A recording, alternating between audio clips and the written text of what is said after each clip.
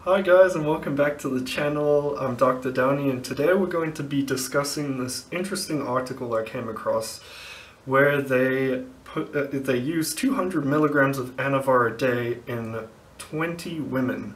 So I spent a good deal of time trying to find this study because I saw it referenced in a literature review, but the issue was the study was nowhere to be found on the internet. I had to access it through the University of Michigan's website. So this study is called the Hormonal Therapy of Women with Metastatic Breast Carcinoma okay, that's a long chemical name, but essentially it's oxandrolone or Anavar. So the study isn't really the best because it wasn't extensive and it had a small sample size, and methods weren't explained in detail. However, there were 20 women in the study and all of them had metastatic breast cancer, meaning they had cancer which had spread to the rest of the body, either the lungs, liver, bones, skin.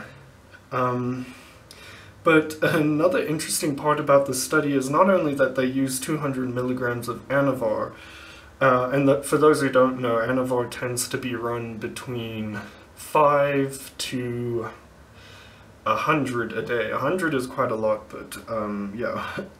So another interesting part of the study was the duration, because it was indefinite, meaning they essentially continued Anavar up until remission or was observed, or there was progression of the disease or intolerability of the drug was observed. Also, they obviously stopped it if the patient had died. So again, they were treated for 200 milligrams a day. I'm not too sure why they chose this dose, but here are the results. So as you can see, they had 20 patients of varying ages. Ages ranged from the 30s up until 70s. And as you can see, the longest someone had used 200 milligrams for was 108 days. Some used it for 92 days. And that's 200 milligrams a day, and that accumulates up to like 2.6 grams in some cases. So as you can see, about 6 of the 20 experienced toxic side effects, which included nausea and emesis, or essentially vomiting, and edema. Although I'm not sure the edema was related to the Anavar, since edema is quite common in metastatic breast cancer, and both of these patients had lung metastasis, which would probably lead to right heart failure and thus edema or swelling. So this essentially suggests that 200 milligrams does become quite toxic to the gastrointestinal lining because of the nausea and vomiting that was experienced.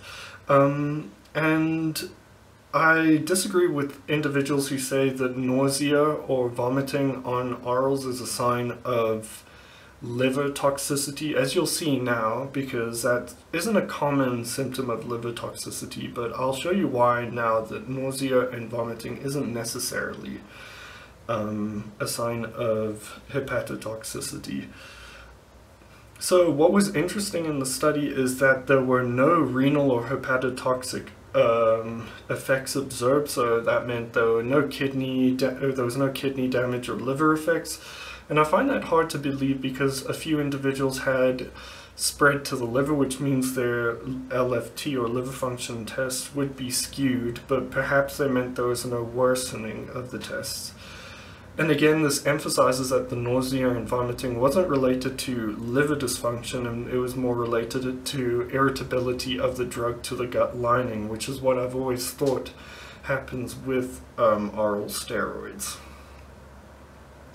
So this is interesting because one would expect there to be liver or renal damage at such a dose, especially if it was continued for almost 108 days. But again, it just supports the finding that Anavar is well tolerated and it isn't metabolized extensively in the liver. Again, they didn't mention any they made no mention of virilization, but perhaps they weren't looking for this, but again, one would expect at 200 milligrams for there to be virilization or typical androgenic effects, especially on women at this dose. And unfortunately, they weren't looking at anabolic parameters, which is why I mentioned that this study wasn't the best in terms, or wasn't really the best in terms of what we'd be interested in, especially in terms of bodybuilding. But I thought it would just be more out of interest. So whilst the study isn't extensive and didn't go into much detail, we do learn that 200 milligrams a day for 104 days, or an average of 50 days, is well tolerated, except in about a fifth of the patients, a quarter to a fifth if you exclude the patients who had edema. And this kind of supports the fact that it's well tolerated through its non-extensive metabolism by the liver or kidneys. And it's interesting to note that they didn't make any mention of virilization, and that the only issues they experienced were gastrointestinal disturbances. But obviously I wouldn't advise anyone to take Anavar at any dose, but this is just interesting to note since typical doses do not reach 200 milligrams a day, especially for the duration that it was used. But I hope you found this study interesting like I did, and be sure to leave a like, comment, and let me know what you think below.